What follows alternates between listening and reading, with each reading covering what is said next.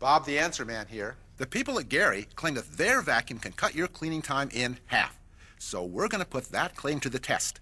We're going to put the Garry against some of the big boys, the Oreck XL Gold and the Dyson, to see who can really clean the fastest. We've come up with 5 challenges using different cleaning problems that are often found around the house. Carl's got the stopwatch and clipboard to keep track. Okay, here's the first challenge. Ready, set, pick up your vacuum with your left pinky finger. Ooh, it's awfully light.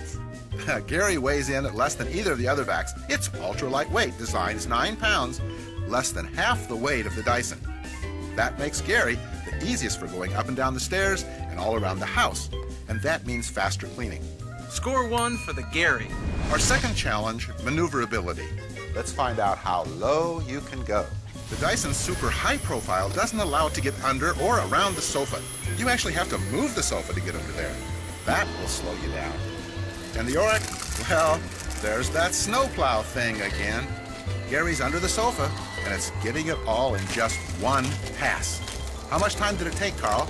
That's 10 seconds for the Garry, lots more for the Oreck and Dyson. Well, moving right along, it's time for challenge number 3. See this cereal box? You know where they are. Oreck is at a huge disadvantage here. There's no attachments. So Katie is wasting time searching for the hand vac.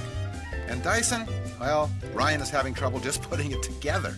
But with the onboard tools in Garry's back pocket, cleaning this mess is a breeze. Sandra's done in just a few seconds. Carl? It's a huge win in this event, and the Garry continues to pad its lead. Our fourth challenge shows who really has the edge. The Oreck leaves a long confetti trail, and while the Dyson does a better job, it still misses the mark. Garry edges out the competition with its superior suction power, saving even more time. Carl, how's it looking? Well, Bob, the Oreck has a ways to go, but let's call it a tie between Garry and the Dyson. That's right, Carl. And now for the final challenge. Plain and simple, picking up everything in sight.